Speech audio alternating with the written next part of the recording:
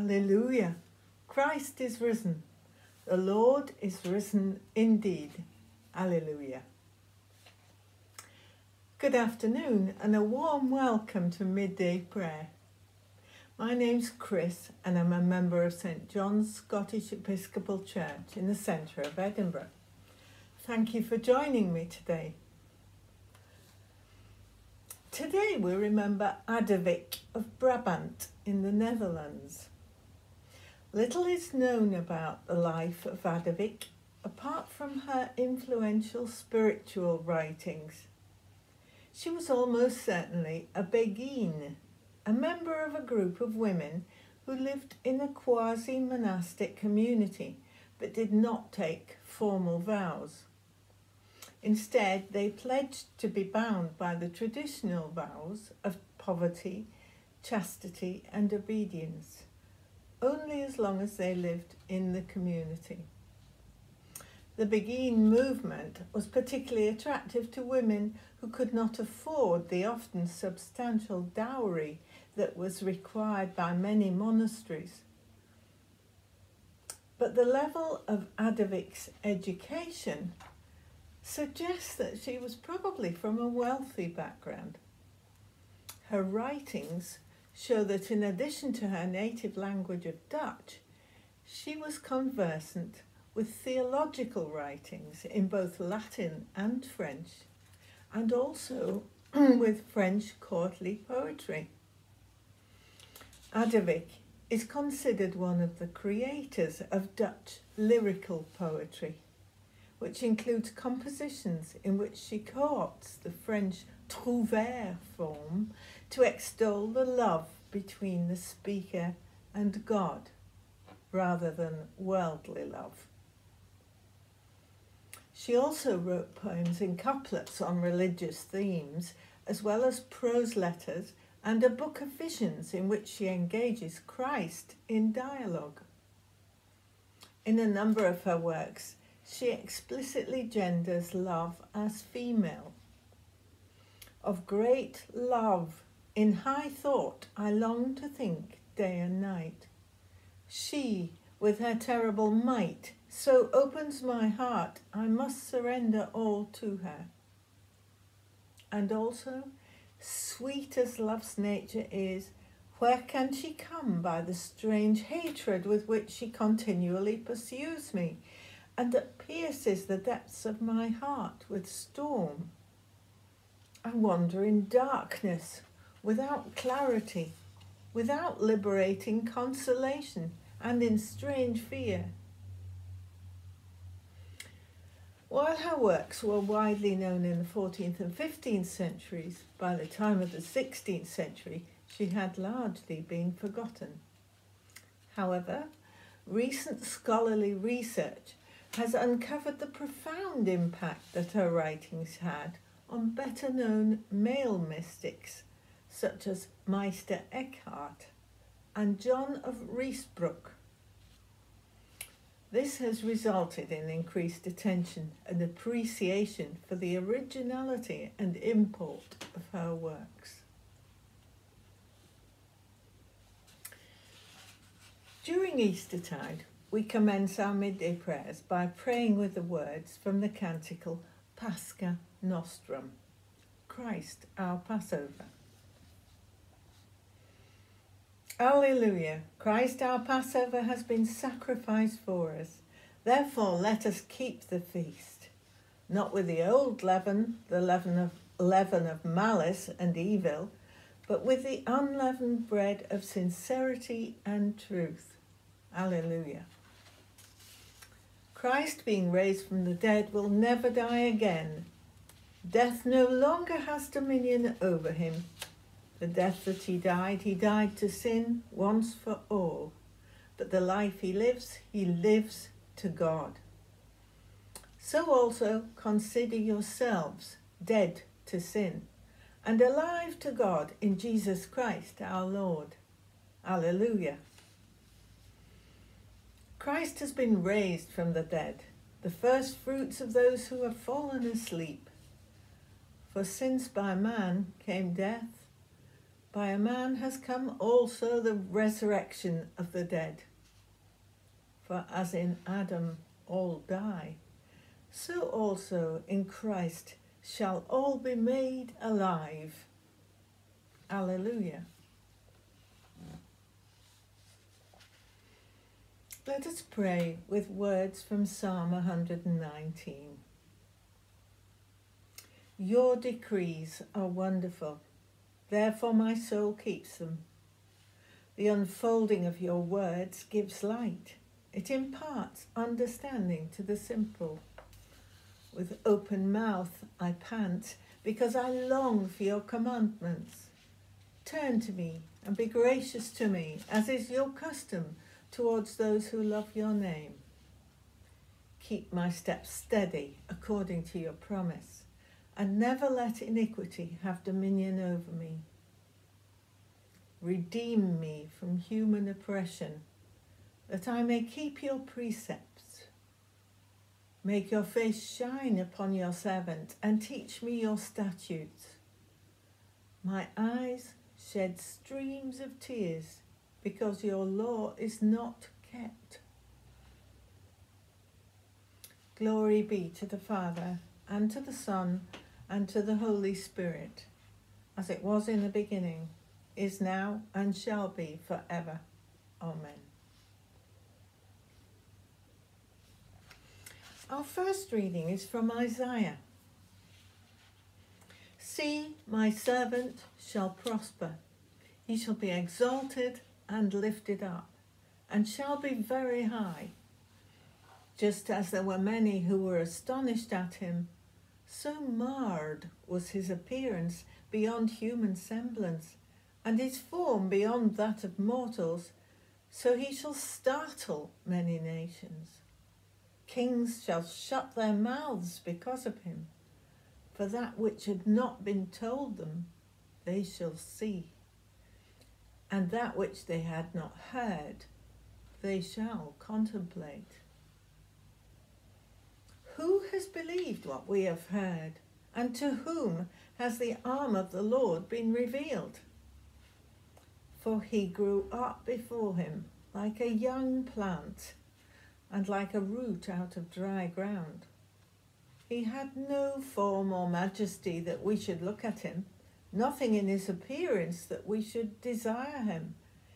He was despised and rejected by others, a man of suffering and acquainted with infirmity. And as one from whom others hide their faces, he was despised, and we held him of no account. Surely he has borne our infirmities and carried our diseases. Yet we accounted him stricken, struck down by God, and afflicted. But he was wounded for our transgressions, crushed for our iniquities. Upon him was the punishment that made us whole, and by his bruises we are healed. All we like sheep have gone astray, and have all turned to our own way, and the Lord has laid on him the iniquity of us all. He was oppressed, and he was afflicted, yet he did not open his mouth. Like a lamb that is led to the slaughter, and like a sheep that before its shearers is silent, so he did not open his mouth. By a perversion of justice he was taken away. Who could have imagined his future? For he was cut off from the land of the living, stricken for the transgression of my people. They made his grave with the wicked, and his tomb with the rich, though he had done no violence, and there was no deceit in his mouth. Yet it was the will of the Lord to crush him with pain. When you make his life an offering for sin, he shall see his offspring and shall prolong his days. Through him the will of the Lord shall prosper. Out of his anguish he shall see light. He shall find satisfaction through his knowledge. The righteous one, my servant, shall make many righteous, and he shall bear their iniquities. Therefore I will allot him a portion with the great, and he shall divide the spoil with the strong, because he poured out himself to death, and was numbered with the transgressors. Yet he bore the sin of many, and made intercession for the transgressors. Hear what the Spirit is saying to God's people. Thanks be to God.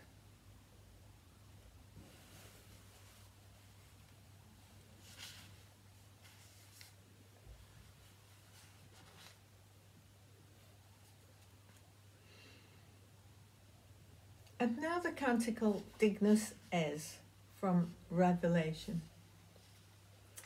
Splendor and honour and kingly power are yours by right, O Lord our God, for you created everything that is, and by your will they were created and have their being. And yours by right, O Lamb that was slain, for with your blood you have redeemed for God, from every family, language, people and nation, a kingdom of priests to serve our God. And so to him who sits upon the throne, and to Christ the Lamb, be worship and praise, dominion and splendour, forever and forevermore.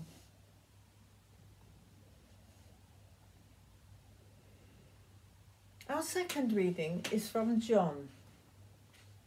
Since it was the day of preparation, the Jews did not want the bodies left on the cross during the Sabbath, especially because that Sabbath was a day of great solemnity. So they asked Pilate to have the legs of the crucified men broken and the bodies removed. Then the soldiers came and broke the legs of the first and of the other who had been crucified with him. But when they came to Jesus and saw that he was already dead, they did not break his legs. Instead, one of the soldiers pierced his side with a spear, and at once blood and water came out. He who saw this has testified, so that you also may believe. His testimony is true, and he knows that he tells the truth. These things occurred so that the scripture might be fulfilled. None of his bones shall be broken. And again, another passage of scripture says, they will look on the one whom they have pierced. Hear what the Spirit is saying to God's people. Thanks be to God.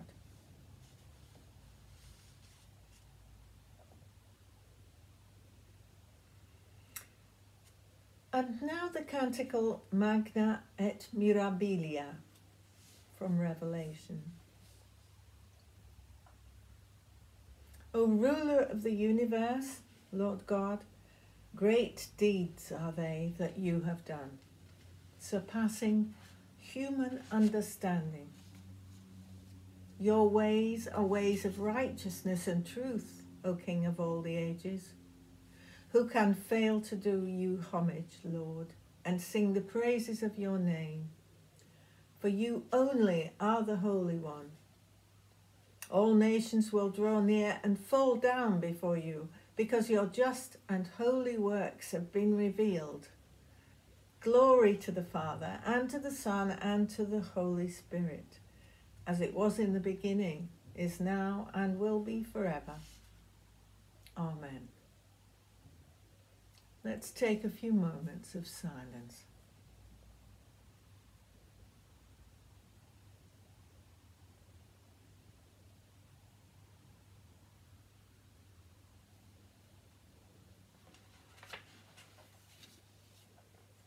Now the Gloria. Glory to God in the highest, and peace to his people on earth. Lord God, Heavenly King, Almighty God and Father, we worship you, we give you thanks, we praise you for your glory. Lord Jesus Christ, only Son of the Father, Lord God, Lamb of God, you take away the sin of the world. Have mercy on us. You are seated at the right hand of the Father. Receive our prayer. For you alone are the Holy One. You alone are the Lord. You alone are the Most High, Jesus Christ, with the Holy Spirit, in the glory of God the Father. Amen. And now the collects. Triune God of love, overwhelming and all-encompassing, visit us in our solitude and in our companionship, and draw us ever more deeply into union with you, who are ever present and ever mysterious, that we, like your servant Adavik, might know you ever more fully, even as we have been fully known. Amen. And grant, we pray, Almighty God, that we who celebrate with awe the Paschal feast may be found worthy to attain to everlasting joys, through Jesus Christ our Lord, who lives and reigns with you and the Holy Spirit, one God, now and forever. Amen.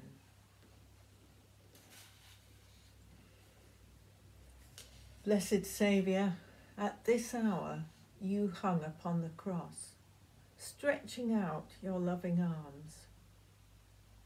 Grant that all the peoples of the earth may look to you and be saved, for your tender mercy's sake. Amen.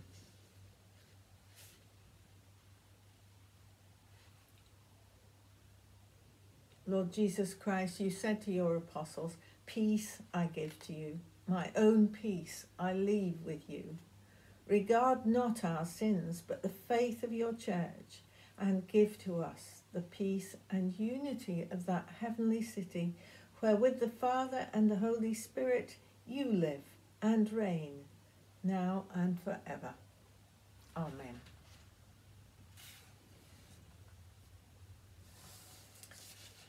And now in the silence that follows, let us bring to God our own prayer needs and thanksgivings, and our concerns for the world, the church, and creation, and for climate change, and for all the people and places and situations that are in our hearts and minds at this time. Remembering those who are struggling, in need, or in distress.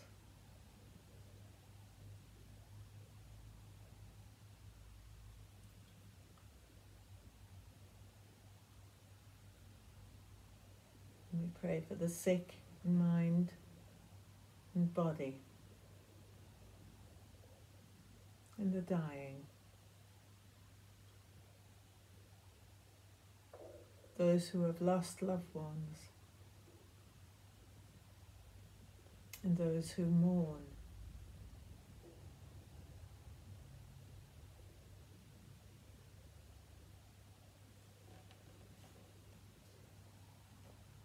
And those whose relationships have been damaged. Rebuild trust, heal, and rebuild, so that people are stronger by working together for solutions for the common good.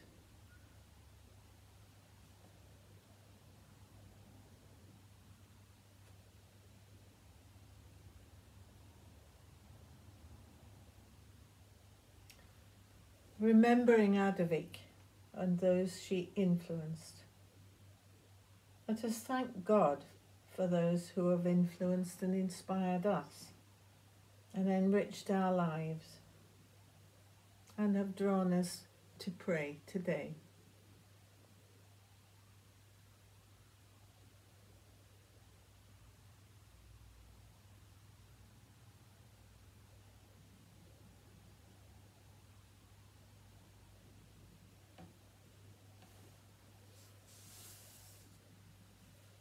Lord, in your mercy, hear our prayer.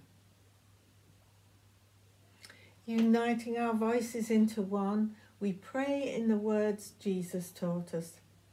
Our Father, who art in heaven, hallowed be thy name. Thy kingdom come, thy will be done, on earth as it is in heaven. Give us this day our daily bread, and forgive us our trespasses as we forgive those who trespass against us. And lead us not into temptation, but deliver us from evil. For thine is the kingdom, the power, and the glory, for ever and ever. Amen. Alleluia. Let us bless the Lord. Thanks be to God. Alleluia. The grace of our Lord Jesus Christ, and the love of God, and the fellowship of the Holy Spirit be with us all evermore. Amen.